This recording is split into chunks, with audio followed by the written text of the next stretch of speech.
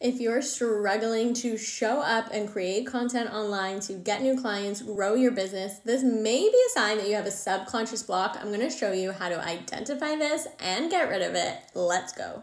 Now, consciously, you may want it so bad. The clients, the income, the freedom to leave your 9 to 5. Logically, conscious mind level, it may make sense. It's all good things. But why are you avoiding it so bad?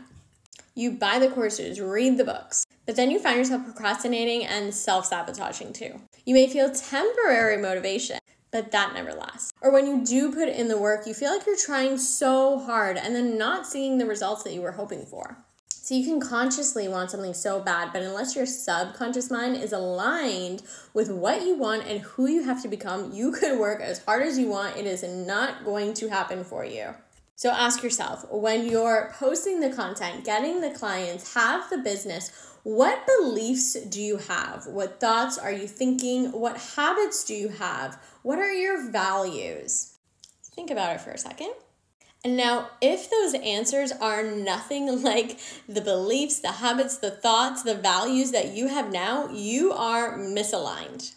And this is why nothing in your external reality will ever change. Once you align at the subconscious level, which is in charge of 95% of your thoughts, feelings, emotions throughout the day, that's why it's the huge part of this iceberg here. Not only are you able to attract so much easier, but the action as well just feels easier, less forced. For example, right now, it's Friday afternoon and I did not have the motivation to show up and create content. But I don't rely on motivation alone because that's fleeting.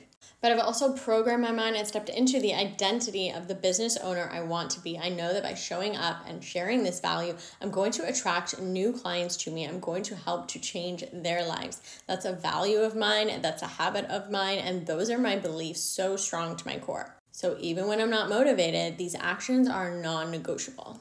And a habit that I really don't even have to think about that hard. Think about any habit you do now regularly. It doesn't feel forced, it feels easy, it feels effortless. It's just who you are to do these things on a day-to-day basis. Through hypnosis is how I helped myself and my clients to step into that identity of who they're ready to become. Whether that's the business owner, the content creator, the influencer, they know they're ready to be, but they feel like they're holding themselves back from being. If you're ready to step into that successful, confident CEO subconscious identity, head over to my Instagram and DM me the word success to chat more.